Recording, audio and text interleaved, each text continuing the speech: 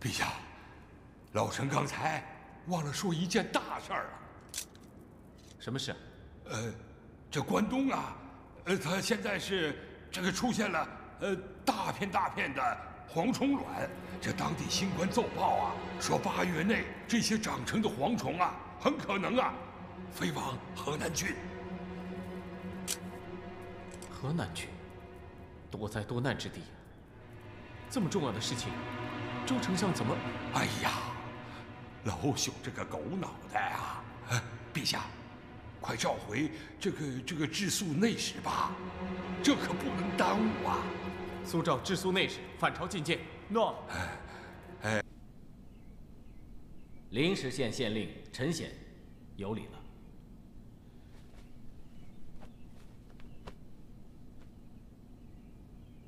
本县令受陛下之命，星夜兼程赶至本县，就是为了对付蝗虫。今日特请各位父老乡亲前来商议，望大家畅所欲言。这样就个怎么治？这蝗虫啊，没法治啊，铺天盖地的就过来了，打都打不及呀。哎呀，我们灵石县呀，被蝗虫祸害也不是1、2次了，每次都眼睁睁的看着庄稼被吃光。这位老人家，我看你一直默不作声，是否有什么高见啊？这蝗虫啊，不是没有办法对付，不过难呐。本官此次前来赴任，早已抱定誓灭蝗虫之心。再大的难处，我们要想办法跨过去。老人家请讲。还是我小的时候，那年也是蝗虫泛滥，当时啊，到处都在打仗，诸侯军来收军粮。为了保住这些粮食，那位将军带了一支军队，朝着蝗虫来的方向挖了一条长达1000余丈的深沟，又搬来成山的柴火，待蝗虫一来，这大火一烧，蝗虫都烧死在深沟里，保住了50%的庄稼。可自那以后，就再也没人能聚那么多的人和柴火来对付蝗虫，我们也只能任蝗虫啊一次一次的糟蹋庄稼。哎，好，既然有成功的先例，我们就一定能够战胜蝗虫。诸位，请大家立即回去召集当地百姓，就由这位老人家带领，前往田野挖掘深沟。至于召集帮手和凑柴火的事儿，本县令亲自操持。诸位，时不等人，我们赶快行动起来吧！哎呀，对呀，先找人去。要是能治蝗虫就太好，试一试了。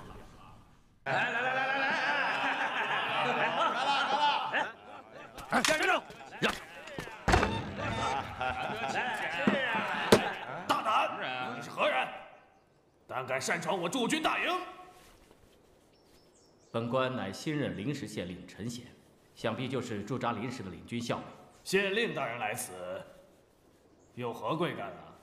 本县令接朝廷通报，说近日将有大批蝗虫飞来我临时，特来请校尉大人率兵助百姓灭除蝗虫。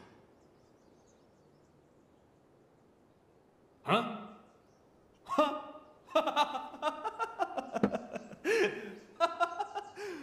我等临时驻防在此，只为对付大批的流寇盗贼，蝗虫与我们何干啊？大人，倘若大批蝗虫袭来，庄稼就全保不住了，我临时百姓将民不聊生啊！哼！可我们吃的是皇粮，临时县能收几成庄稼，与我们何干啊？大人何出此言？我等同为大汉子民，怎能见死不救啊？还请大人速施援手。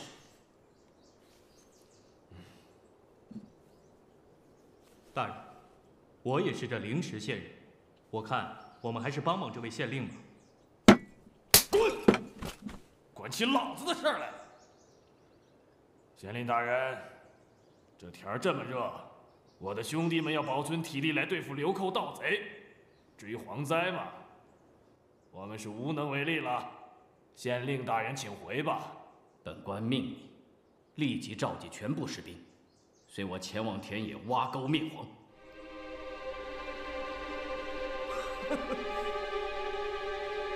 你可知我驻军是临时驻扎，我们由太守直接统辖，哼，不受你这个县令调动。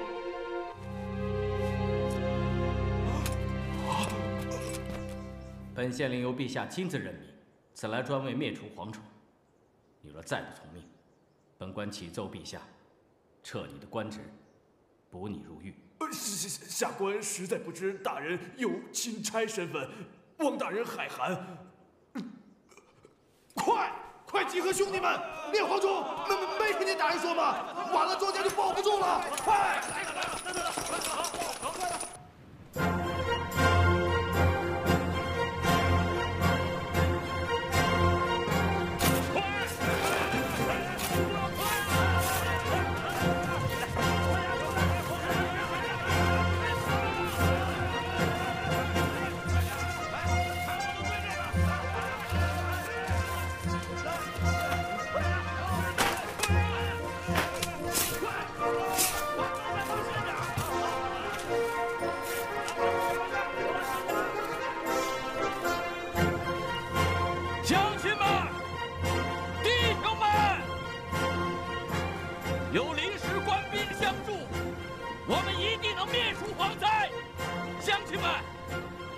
我们辛辛苦苦种的粮食，能保住一亩是一亩，绝不能让蝗虫都吃了，对不对？对！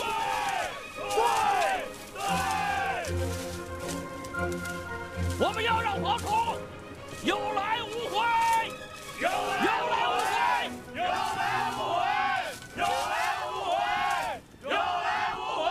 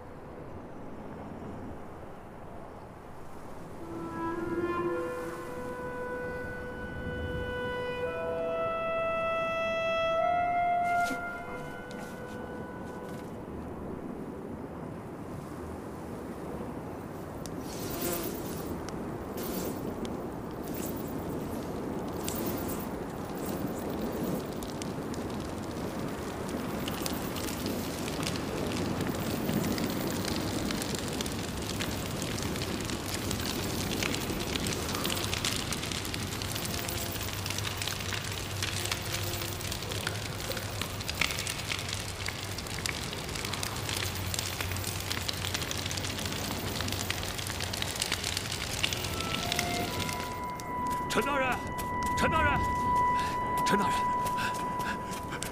蝗虫又来了！啊！快，赶快灭火！来，陈大人，蝗虫又来了！快灭火！快！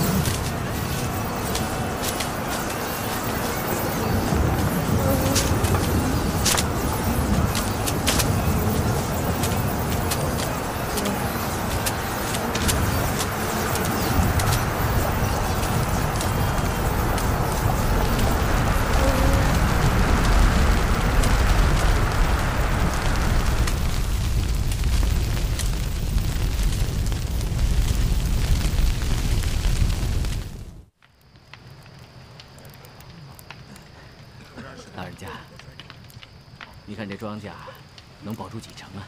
照这样齐心之冲，我看能保个5、6成啊！啊，大人，你喝口水啊。谢谢你，姑娘。应该感谢你呀，你弄来那么多人，又是挖坑，又是火烧的。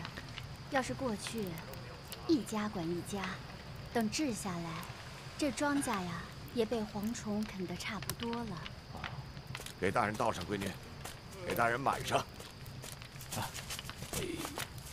大人，将军，本校尉先前多有不敬，还请大人见谅。哎，校尉大人言重了。假若没有大人率兵相助，这临时县的乡亲们又要受大灾了。本官替乡亲们谢谢大人了。陈大人，你真是名副其实的父母官呐！以后大人有什么难处，就尽管来找我，咱别的没有，这一膀子力气还是不缺的。好，乡亲们呐，都过来呀！过来，过来！来，方老人家，陈大人，你是我们临时县的大恩人，我们给你磕头了。老人家，不可！老人家快请起，快请起！陈选担待不起啊！快请起！快请起啊！陈大人，你是第一个为我们临时百姓着想的好官啊！对呀，陈大人是好官呐！各位父老乡亲，陈贤担待不起。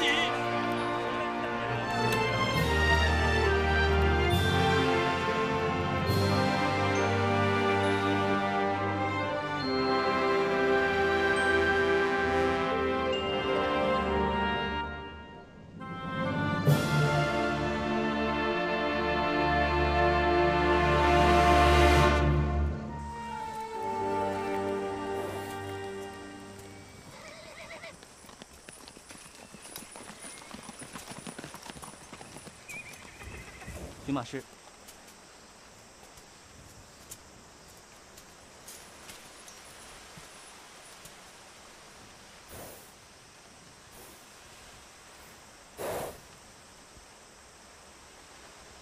我知道你腿长、体壮、跑得快，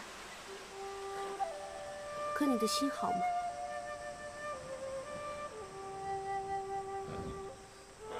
你能送我回家吗？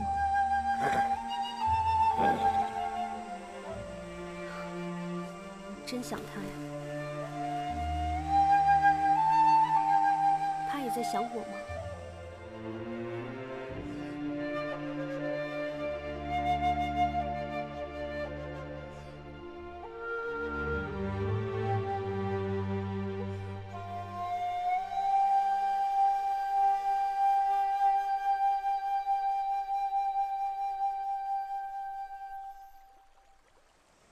司马师，司马师，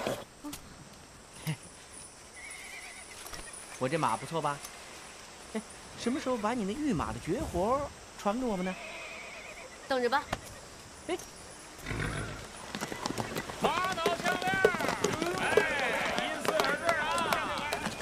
头巾丝巾，来看看，这是马脑项链啊！来。什么货？哎，大人，你看，这是珍珠项链。啊。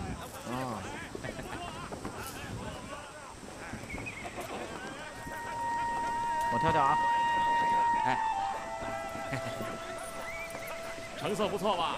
啊。嗯。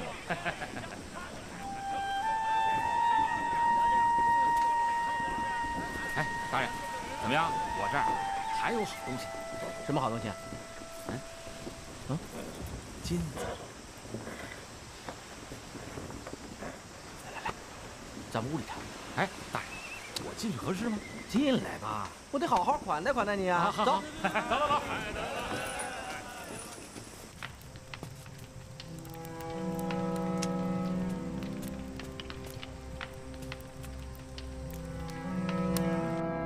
咱们金子这事儿可就说定了。哎，好。哎，还有大人。哦，这是长安女人最喜欢的珍珠项链和和玛瑙手链。那，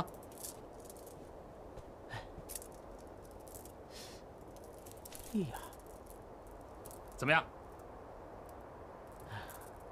来，大人，多谢大人盛情款待，小民敬你一杯。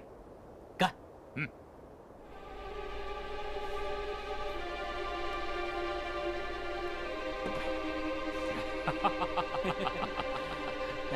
怎么样，喜欢吧？这个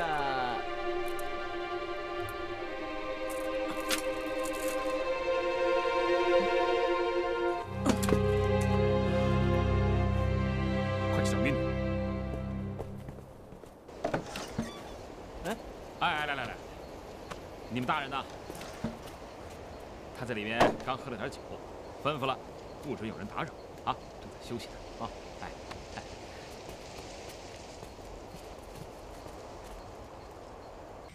来人呐！有何吩咐？给我倒杯水。是。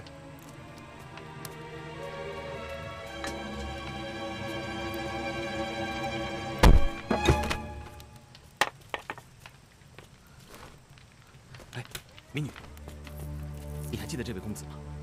他找了你8年。是那位公子派你来的，他现在在哪儿？这里不是说话的地方。等你见到那位公子，让他详细跟你说。来，赶快换上吴将军的衣服，咱们这就走。不，我不能走。你们走吧，我留下像个苟活，怎能为我一小女子，让吴将军去冒险呢？张大人，不用再多说了，我此来已抱定必死之心，无论如何也要救你和敏姑娘顺利脱围。吴将军，张大人，快走！事已至此，别再犹豫了，快！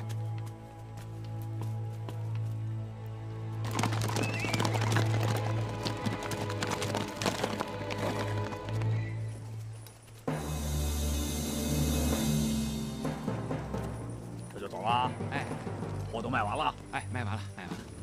哎，大人，你看，这是特意留下孝敬你的。好，走吧。哎，走了。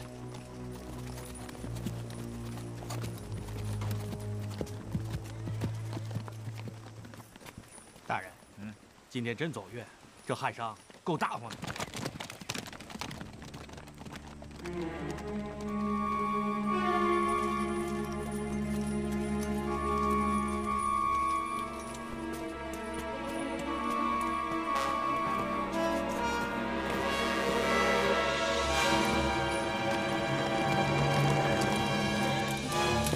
襄王大人，那美女有没有交出培育2种战马的秘诀呀？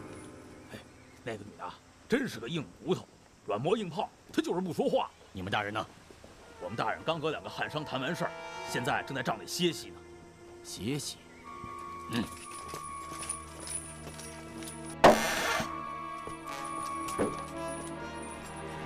起来！这是怎么回事？那2个汉人，不好！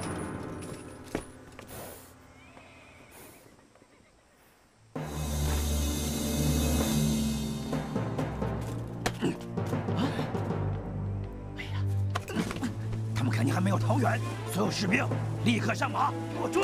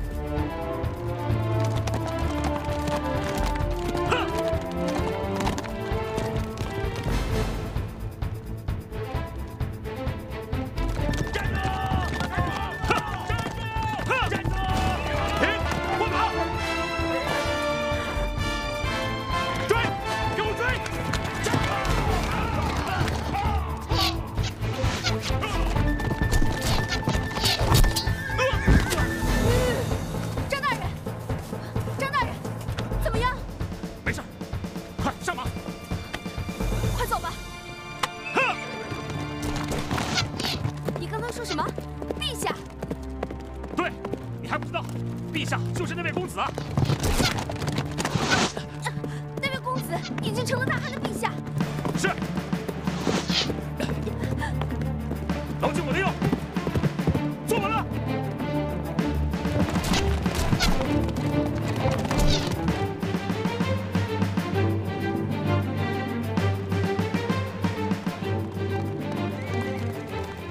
都给我停下！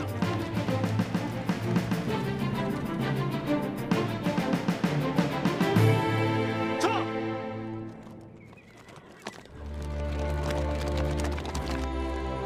哎，好了，这下好了。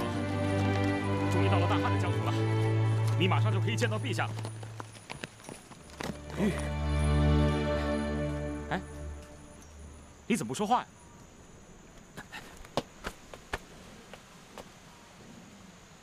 明女，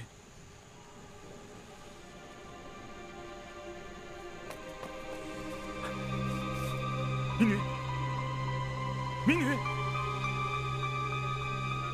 明女。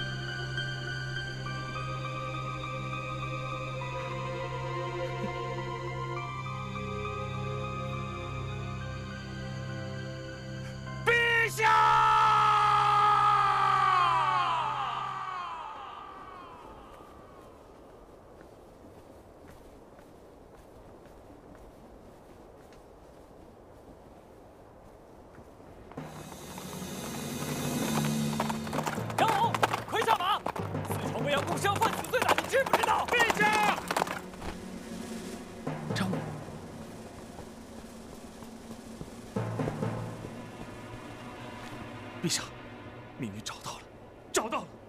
民女，她不是早就跌落山崖了吗？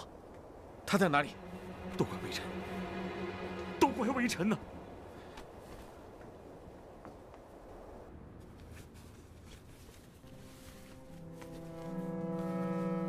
这些给你，一张是我绘制的地图，这上面有一条从匈奴到我大汉最近的路，另外一张。 是我家祖传的御马秘方，你拿着，快走，快走！陛下，眼看着就要进入大汉疆土了，可没想到，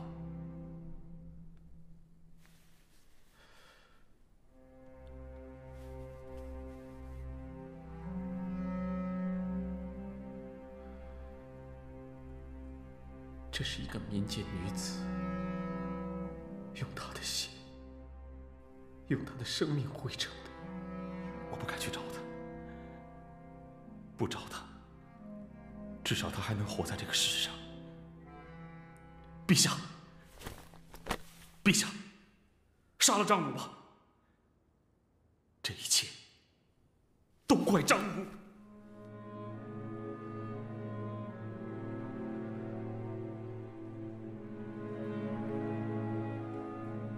谁都不怪，这本来就是一场梦。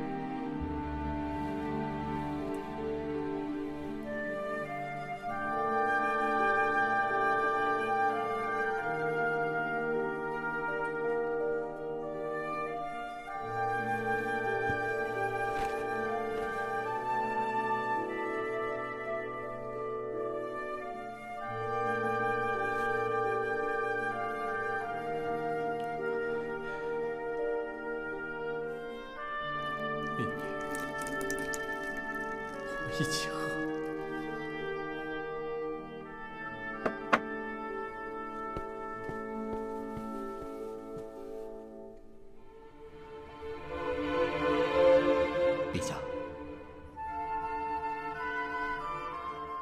陛下别太伤情了。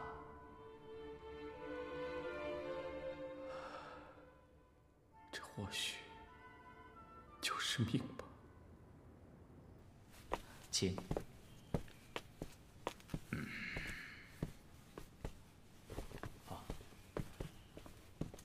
上将军。贾博士，这是又在做文章啊？是啊。老夫啊，原来只知道刀能杀人，今天才知道贾博士的文章也能杀人呐！哎呀，上将军，你误会了。老夫的肠子长不出你这儒生那么多味儿来。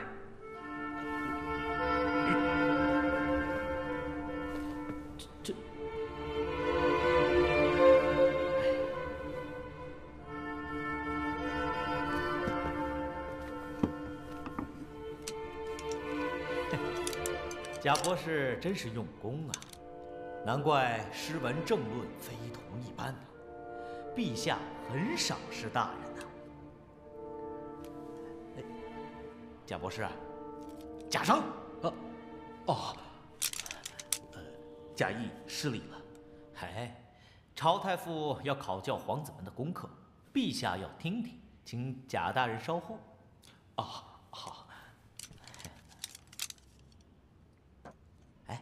我告诉你个秘密，用不了多久，你贾博士就要高升了。嗨，大人玩笑了。贾博士年庚几何？你上次不是问过了吗？怎么还问呢？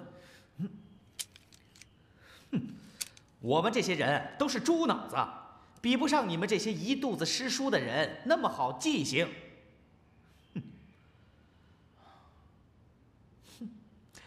要不这么着吧，陛下要听皇子们背书，恐怕一时半会儿是回不来了。不如我先给贾博士找个房间休息一下，待会儿陛下回来了，我再去叫你。如何？那就有劳邓大人了。请。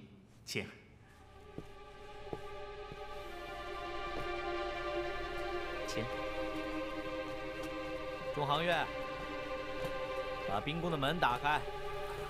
邓大人，这是……好让贾博士改文章啊。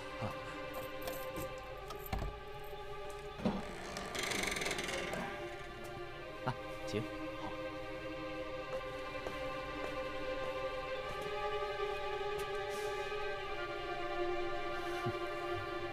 邓大人，可别玩火，烧着自干。去。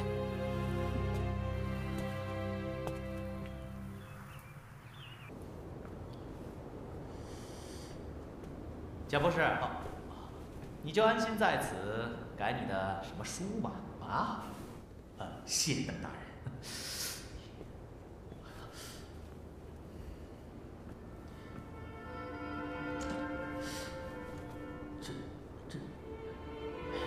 这原来是陛下的避暑之殿呢。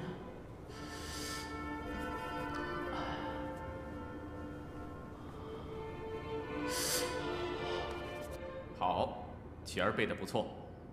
太傅最近教的国策33篇，启儿已经背得很熟了，可还要多多理解文中的道理，不能光只会背，不会动脑筋去想啊。父皇，孩儿记住了。一儿更不简单呐。这么小年纪，不光能背，还能跟父皇讲《道德经》。好啊，大皇子聪明过人，书读得极好啊。朝太傅欣赏启儿，启儿也尊重他的太傅，他只把太傅称为他的智囊呢。太傅对大皇子是不是过于宽厚了？不，他是个酷师，他有一条打手板的戒尺，我背不下来，他就打我的手板。那戒尺是父皇赐给太傅的，你们3个谁要是不好好读书，太傅就替朕打谁的手板。好了，现在该我们的五儿背书了。是，我背一首远古的神话：夸父逐日，夸父与日逐走，入日，入日。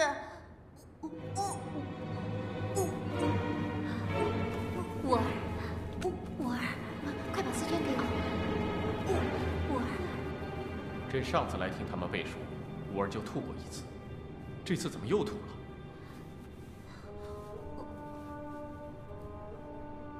臣妾没能带好五儿，请陛下恕罪。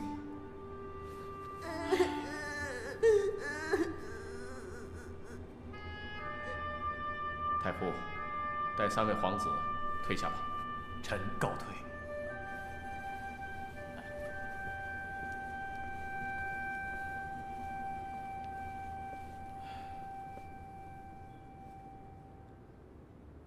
看来这五儿将来是习武的，不比启儿和一儿啊。五儿生来体弱多病，其实皇后想说什么？其实五儿也是一样的聪明呢。哦。陛下，少府邓大人禀告，说有一位贾博士正在等着陛下召见呢。好，知道了。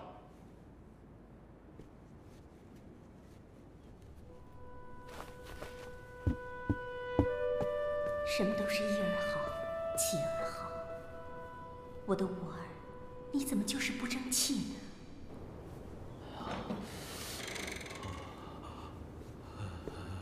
贾博士，陛下让人传谕，说是稍后就到，请贾博士随我过去吧。好。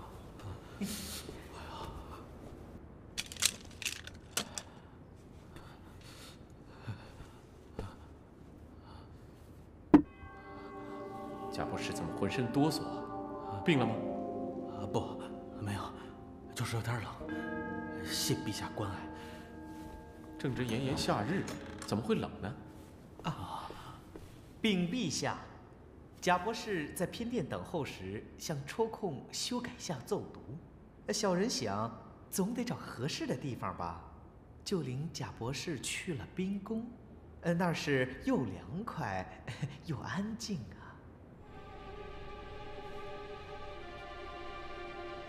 邓通，贾博士在冰宫待了多久？足足待了1个时辰。朕命你马上去冰宫待上2个时辰。陛下，陛下，以后再敢如此对待贾博士，朕绝不轻饶。小人记下了。下去。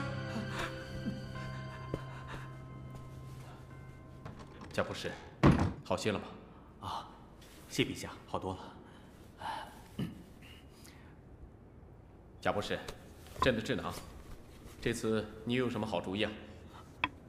陛下，贾谊近日将各郡国呈奏上来的统计奏读仔细查阅了一遍，发现各地粮仓的蓄积量有减无增。长此下去，百姓堪忧，朝廷堪忧啊！因此，贾谊写了这篇奏读，建议朝廷重视农耕，注重储粮，将储蓄粮食当成天下最重要的事情来做。诸事粮为本，百业农为先。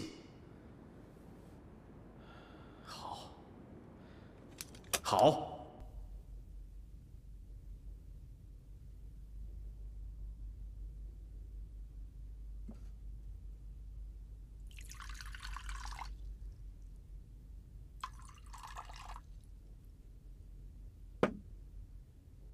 请，张大人，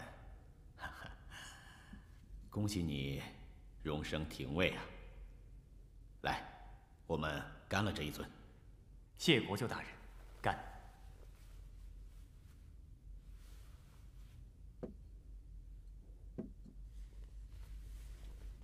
廷尉府，廷尉府，上为朝廷，下为百姓，其实是个至尊至善的差事啊。国舅大人此言可谓透彻。这上为朝廷，就要维护朝廷的律令，保护百姓就得对恶人罪犯用刑判刑。可这恶人罪犯也有亲人友人，求到下官这里，下官不知为了多少难，伤了多少人。难呐！也正为此，老夫在陛下面前每提及张大人，陛下都面露嘉许之色呀。下官借国舅之酒，谢大人提携之恩。既是老友，就不用客气了。张大人，老夫……国舅请讲。老夫有一魏国时的老友，犯了些事，可真叫老夫为难呐。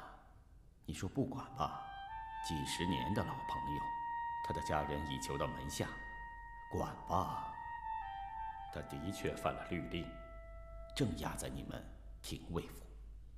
国舅说的可是？正是蜀郡府库钱银。国舅怎么会与他是老友？他犯的可是桩大案。他私自挪用库币给他儿子做买卖，还与假币案搅在一起，情节极其恶劣。我看要是求情的话，恐怕只能找陛下了。这么严重啊？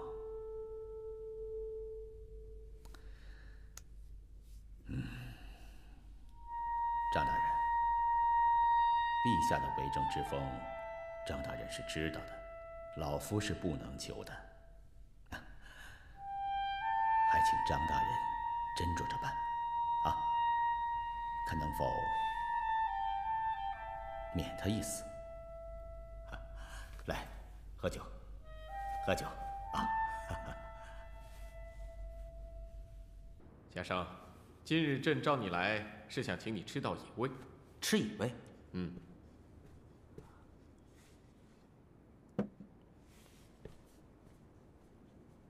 来，一起尝尝啊。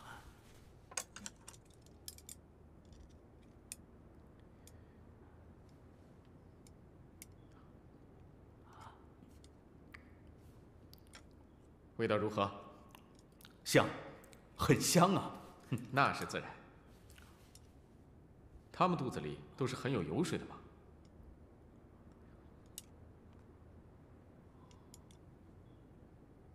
家生在想什么？陛下，难怪民间治蝗都是在蝗虫前面挖到壕沟，燃起大火，待蝗虫成批飞来，将它们燃为灰烬。而蝗虫呢，却逐火而飞，来一批死一批，直至烧尽。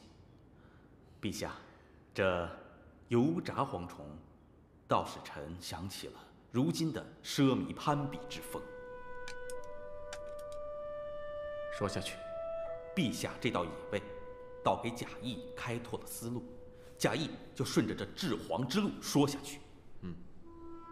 这蝗虫抱了团成了灾，就要大火巨歼，在抱团成灾之前，就要悉心督察荒原。那今日长安的奢靡之风，如何才能杀除？一是禁制，二是远制。何谓禁制？这禁制就是朝廷制定廉洁自律的条律，无论是婚丧寿诞，一律不许大吃大喝、大操大办。如有违律者，轻者罚金，重者用典。远制呢？这远制嘛，陛下，就是让那些年岁已高、辞官赋闲的老臣们离开长安，回到封地。臣知道，这一定会伤筋动骨的。那些权倾朝野的军功老臣们，在年轻的时候，为建立我大汉立下过汗马功劳，朝廷给他们犒赏、俸仆役，这些都是应该的。但是时间久了，就难免会讲吃喝玩乐，必阔气，必排场。若是一人一户，倒是没什么大碍；若要成风成市，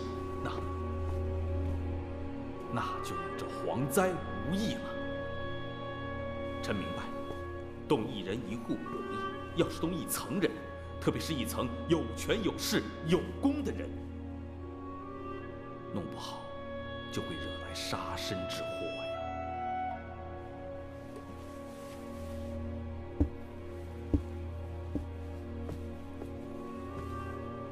如果让你去办此事，你怕吗？陛下，比起江山社稷来，个人的生死不足挂齿，臣不怕。好。如今朝政的治理，比起战乱年代靠军事实力的统一更为艰难。大开大合的厮杀容易，打过去就是了。可顾及缠身，就要层层剥离，还不能伤筋脉。这就需要耐心、细致、温和渐变。陛下，如果近治与远治不能同时实施，那就与治病治表不治理是一样的。贾博士啊，贾博士啊，你可真是一个一点不掺杂的博士啊！长沙国今年的。哎呦，哎呀待会儿再念。老夫方便一下，方便一下去啊。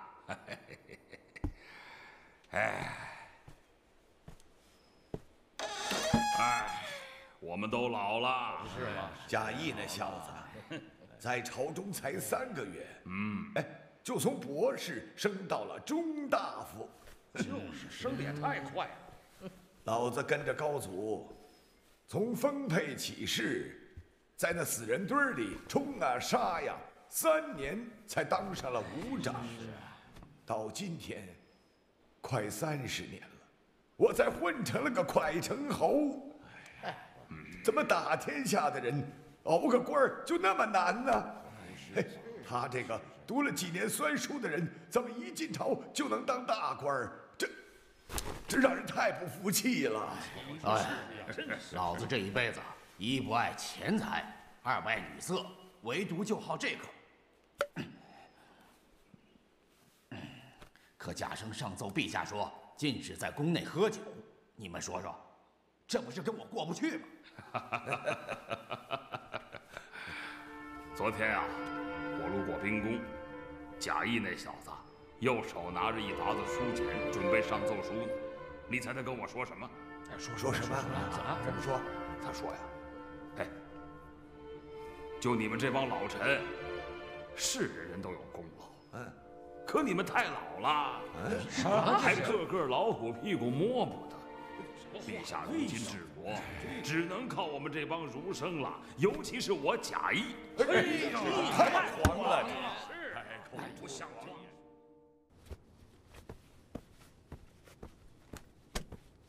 邓大人，陛下召见微臣，陛下呢？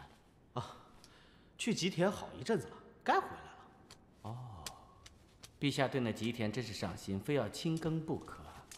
其实把它交给我们治粟司，保管年年大丰收。是啊，朕虽坐拥天下，可也就只有这1亩3分地。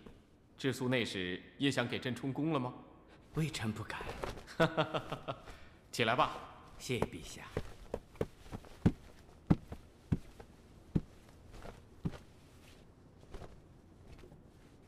你这趟去河南郡，蝗灾治得如何？河南郡治蝗很有成效，尤其是临时县。他们只用了7天7夜就把虫灾控制住了，估计明年小麦能收5成，赈济粮可以不拨了。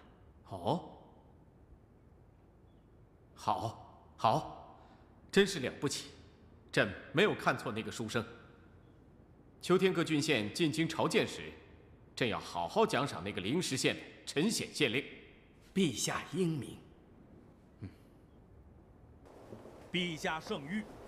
要各郡县严格按规定献贡品，最好是农具或丰收成果，这在以往可未曾有过呀。各位以为如何？诏书上虽然是那么说，可真要献上奇珍异宝，陛下也不会不喜欢吧？我不管那么多，我这颗夜明珠是花大价钱才买来的，一定要献给陛下。嚯！哎呀，好呀！这没见过，这是什么？看着呀，你看这线。这匹马真少见，少说也值3万斤呐！啊，这是匹宝马，它日行千里，流出来的汗是红色的，所以啊，叫汗血马。汗血马，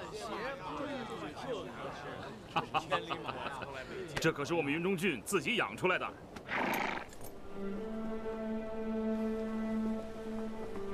我们临时穷山恶水，献不出什么贵重的贡品来。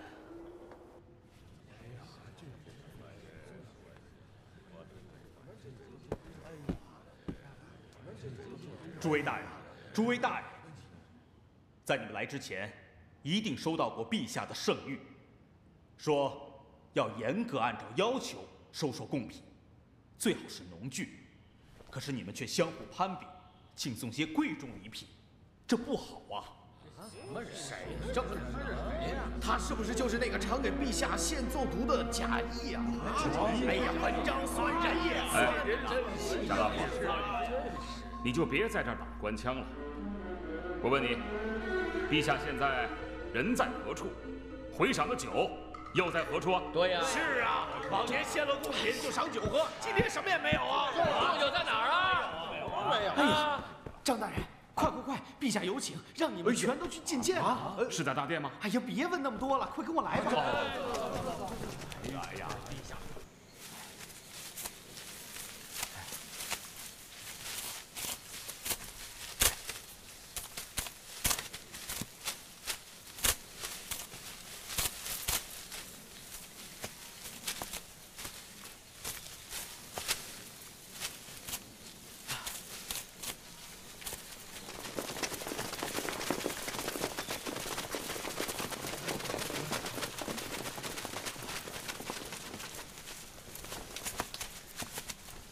陛下长乐未央。你们看朕都干了这么久了，还不快过来帮帮忙？是。诸位大人，请。快！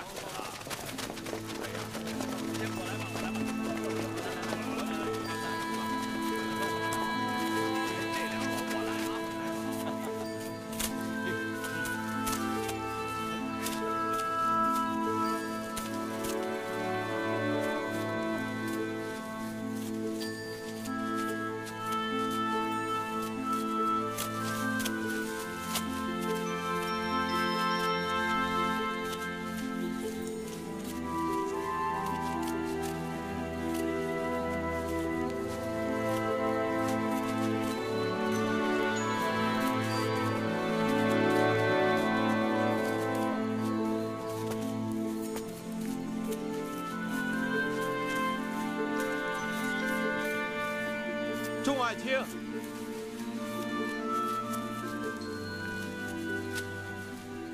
朕今日第一次与你们见面，就将你们召来干农活，这不是耍花架子，这就是上朝议事。朕让你们看看贾谊的《论基础书》，不知你们是否看过？这篇文章写得好啊！当今天下，吃贤粮的人太多了，是国之大伤。奢靡之风日复一日，将是国之大害。此文对朕的触动很大。如果我们现在就不再讲勤俭耐劳，而是一味追求享受，那我们大汉的基石就要被蛀空了。臣之罪。都起来，起来吧！现在这又不是上朝。谢陛下。陛下，都准备好了，就是简单了点。众爱卿，随朕来。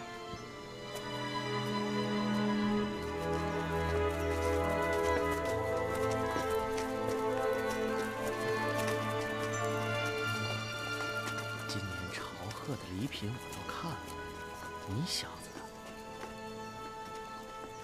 的！众位爱卿，我们现在还没有到高枕无忧的时候。北边的匈奴虎视眈眈，时常进犯。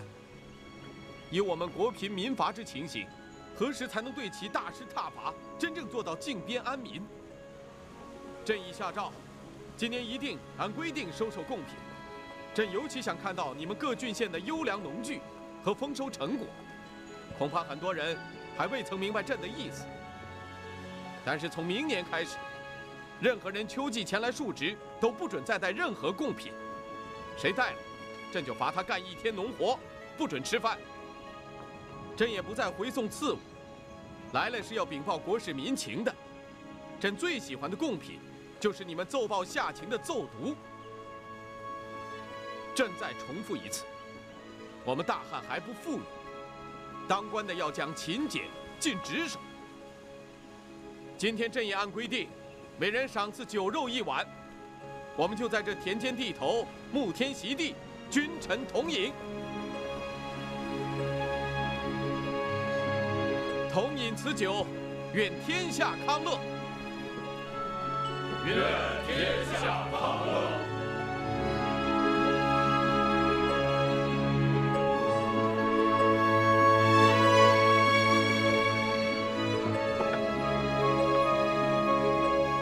临时县县令来了吗？臣显在。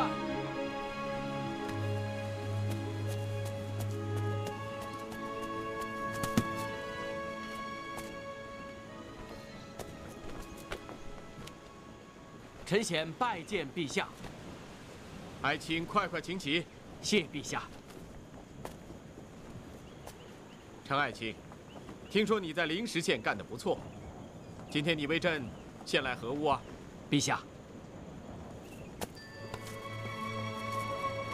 这是我临时县官兵和百姓烧死的蝗虫和保住的庄稼，臣带来一些给陛下一看。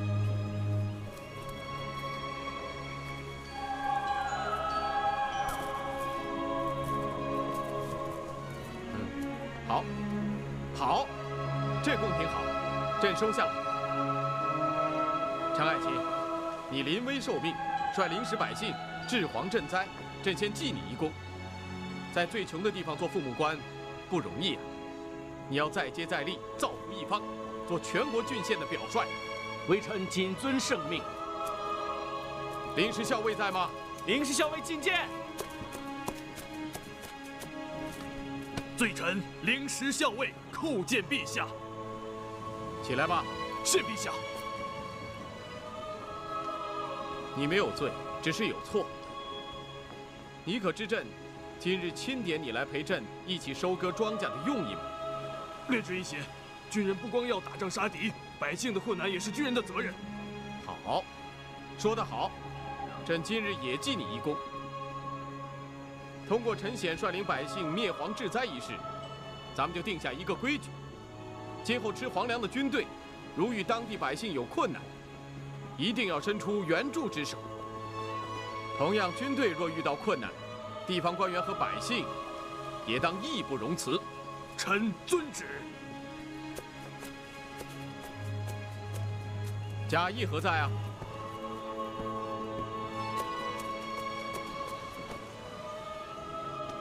陛下，微臣在。起来吧，拿贡品登记簿来。遵旨。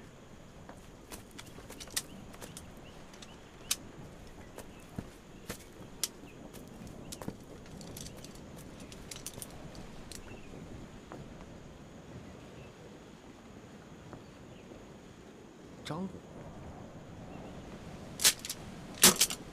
云中郡守张武。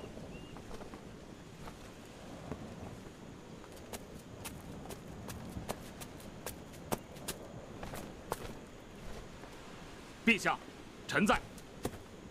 大胆！你竟敢违抗朕的旨谕，献上如此贵重的千里汗血宝马。此汗血宝马从何而来？花费了几万金。你要朕骑上千里马，一个人跑在前面，你是想让朕成为孤家寡人吗？陛下，这马不是花钱买的，而是咱们常山军马场自己培育的。陛下在代国之时，一直重视军马培育，当年的苦心经营，今日已大见成效了。臣特来献给陛下，臣献宝马，仅是此意。陛下，张郡守，快请起，朕错怪你了。谢陛下。朕既已下诏，此宝马就送往宫中驿站，做驿使的坐骑。你培育良马之功，朕将另行嘉奖。谢陛下。我大汉有此宝马，何惧匈奴？张武，朕不是要你带你老父亲一道觐见吗？家父已随我前来，正在那边等候陛下召见。快请。宣张武父。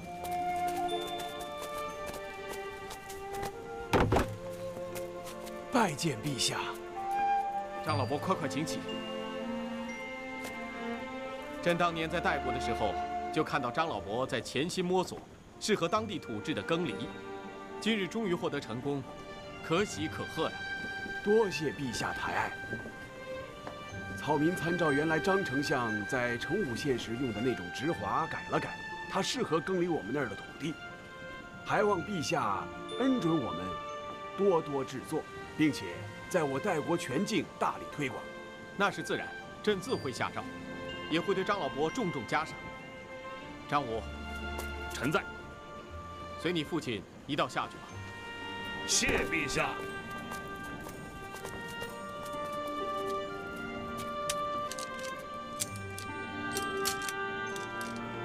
朕从这贡品簿上看到，还有不少官员挖空心思到民间搜寻了不少奇珍异品。你们对朕的这份心意，朕领了。可你们想过没有？如果朕借天子之威，不为黎民百姓造福，反而大捞天下财富，那朕还配做天下人的君主吗？同样，你们身为一方百姓的父母官，就要亲民、爱民、恤民、利民，绝不能在百姓身上巧取豪夺。像陈县令、张郡守、张老伯这样，或全心爱民恤民，或10数年如一日，投身马场田间，以农牧之心待我大汉之心的栋梁，方是你们各郡县效仿学习的楷模呀！谨记陛下教诲。陛下，那今年的贡品如何处置？凡是送珍贵鸟兽的，送上林苑；送古玩美玉金石的，入钱库收目。至于淮南国送的豆腐嘛，就送到少府，作为宴请百官的佳肴吧。谢陛下。爱卿，快来尝尝，这就是用你献上的素栗所做的。谢陛下。